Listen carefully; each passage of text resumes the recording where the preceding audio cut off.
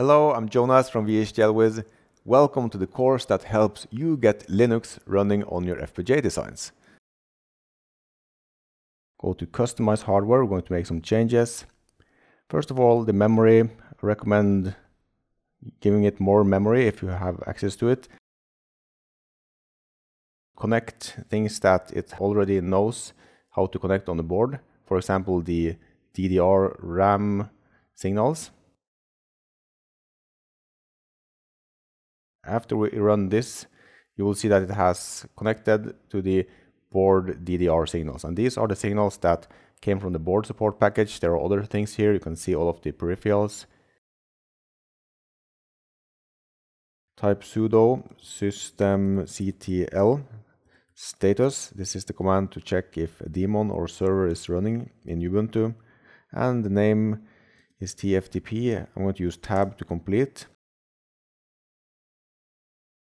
Connecting to hardware server because we have the Xilinx driver.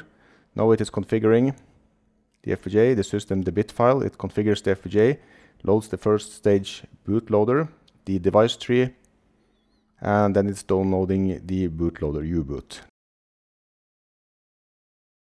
In here, I want to first go to user packages, and there are the apps that we just created. You see it, you recognize them.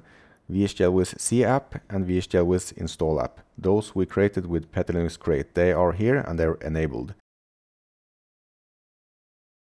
Waiting for interrupt detected, value 0. And now if I flip the switch, value 1, value 0, value 1, value 0.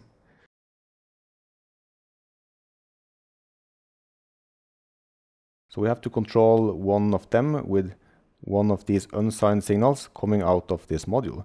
So these are currently unconnected, and so are these. We have to connect the outputs to these registers that are readable and writable from Linux. And we can do that at the bottom here, where it says add user logic.